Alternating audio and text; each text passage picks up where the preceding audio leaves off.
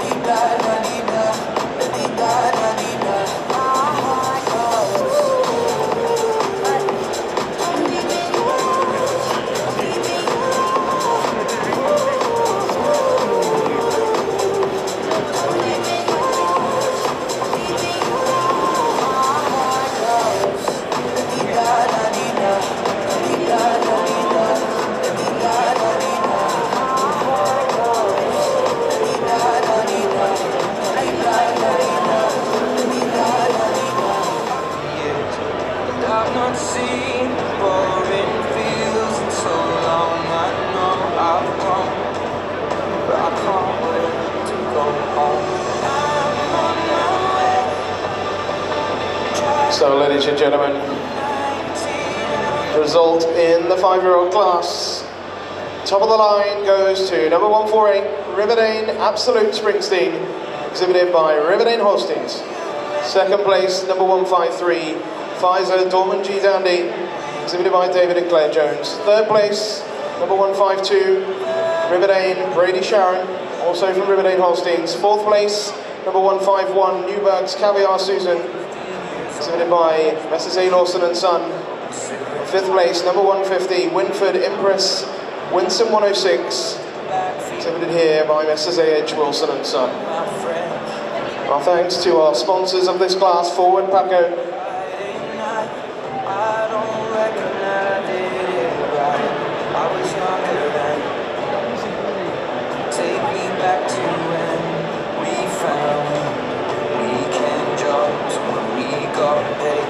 buy cheap spirits and drink them straight. Me and my friends have not thrown up in solos.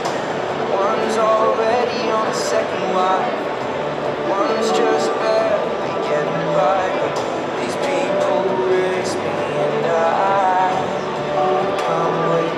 And I know the answers. It's the way you make me feel. It's when we watch the sunset over the castle lonely. Over the castle lonely. So, ladies and gentlemen, let's hear from our judge David Booth on this class. Well, ladies and gentlemen, just put your hands together for these 5 cows.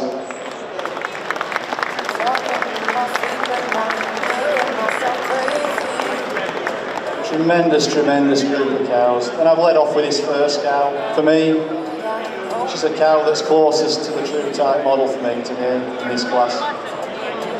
She has the advantage, just a little bit longer and cleaner in the neck, cleaner through that brisket. And I just love the bone quality. For me, it's just that extra little bit of bone quality in them rear legs and length of forward.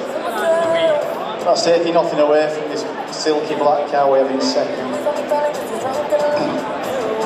love the uphill run of this cow, strength in the front end, and a width through that rear udder.